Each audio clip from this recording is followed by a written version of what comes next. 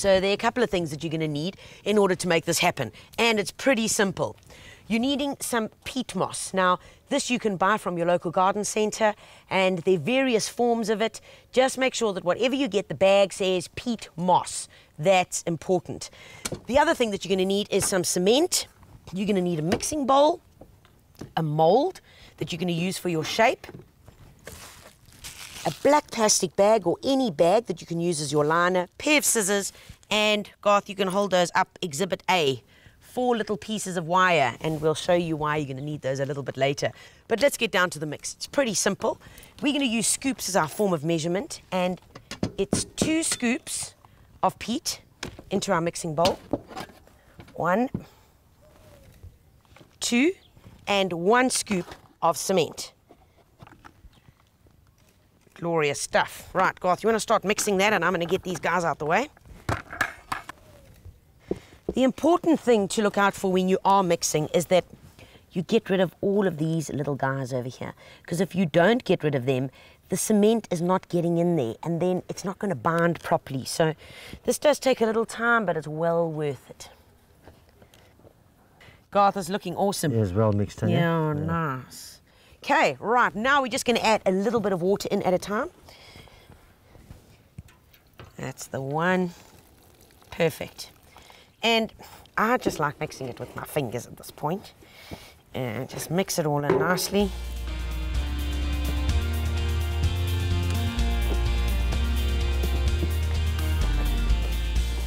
Right, folks, the consistency that you're wanting for this is as follows.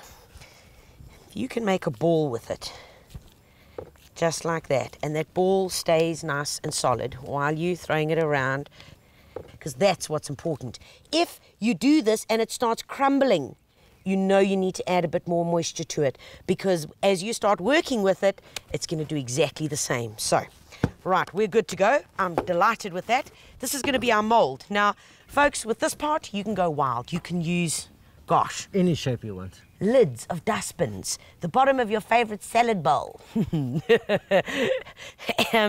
could use almost anything, really. Anything that's got a nice flat base, because remember, bird feeders, we want it to be nice and wide to allow for lots of birds to be able to perch on the edge and get in. Bird feeder that big ain't going to do anything. That'll be like dinner meals for wheels on one or something.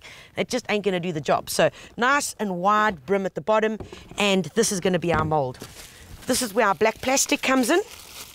Garth, you just want to pop that in there, and then I'll just get away the edges there.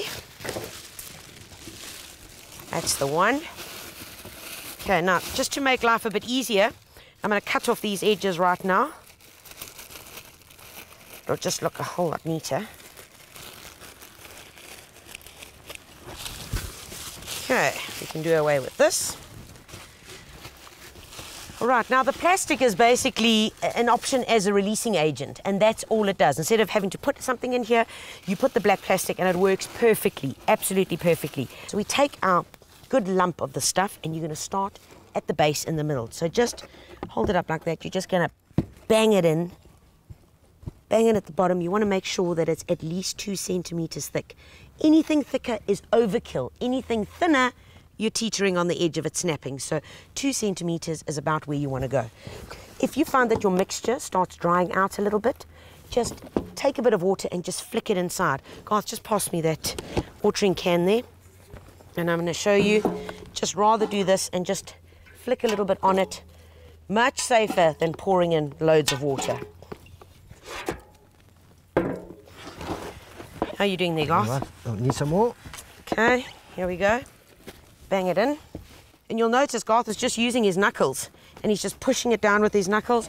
Works nice and evenly, and you get a nice firm support within there. Garth, you happy with the base there? Yes, base is fine. We just need to build up the sides now, Tanya. All right, here we go. Now, as we put it in to build the sides, you can then start getting the right curve that you're wanting on the inside of your bird feeder. We basically just work that round, all the way around. And remember, this is a bird feeder, not a bath. We're going to be putting seeds inside here, so it doesn't need to be very deep. It literally just has to have a small lip on either side.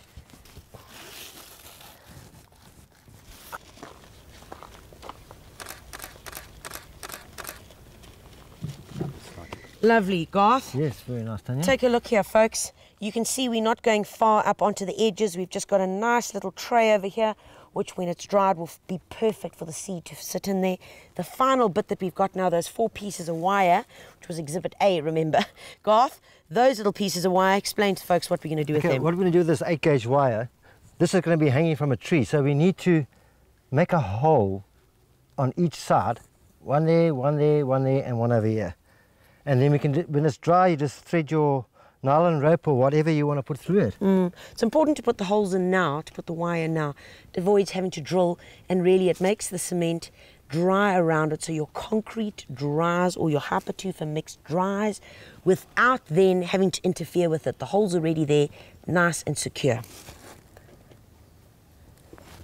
And kill your heel and kill your dar. And we are done. Very, very easy. All you got to do now is leave it to dry. This guy's going to take about 24 hours. That's it. How do you know it's dry? Well, you'll see it changing color. Right now, Garth and I are going to let this one dry and show you one that we made a day ago. Alrighty, folks, this is the one that we made a day ago, and it's pretty simple. Take a look here. Aha. Pull these guys out first. There we go. Okay, now, last one. To take it out, this is how you do it. Put your hand on the inside. Hold it there. Turn it over. Lovely stuff.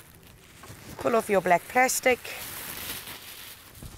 And there we have a gorgeous feeding trough. Now, of course, you're going to say, well, those were the wires. We needed those there for a reason. And that's because we've got this nice twine. And all you're going to do is feed it through the hole here. There we go.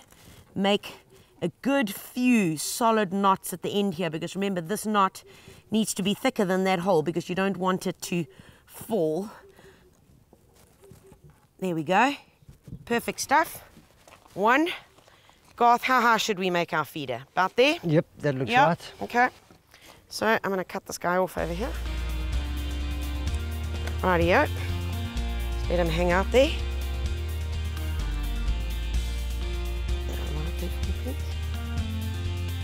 Last one to go in. That's it. Tie it off the same. Rightio. Okay. Lift these guys up. Pull it through. And at this point now, this is the one that we don't cut too short. We're going to make this about double the length. Okay, Garth, and we're going to just make sure that these are nice and even. Okay, so that's why I work off an even surface. Take them over there, and we're then going to tie them up.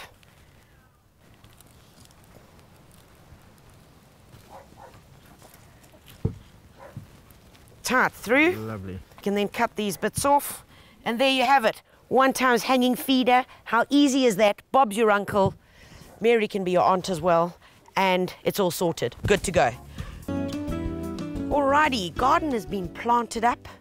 All we need to do now is put our bird feeder up and wait for the birds. So, if you are putting any nylon or any rope, that is for that matter, in a tree, it's advisable just to take a little piece of hose pipe like this.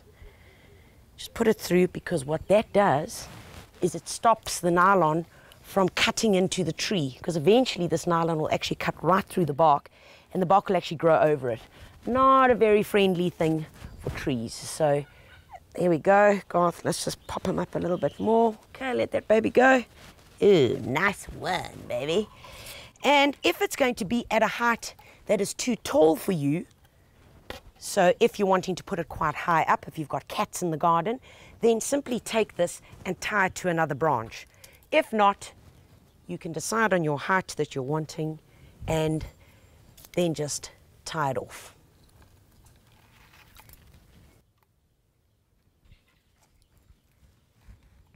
There we go. Beautiful stuff. Our little bird feeder, hanging, looking gorgeous. All we need now is a bit of bird seed inside our feeder, and we are good to go.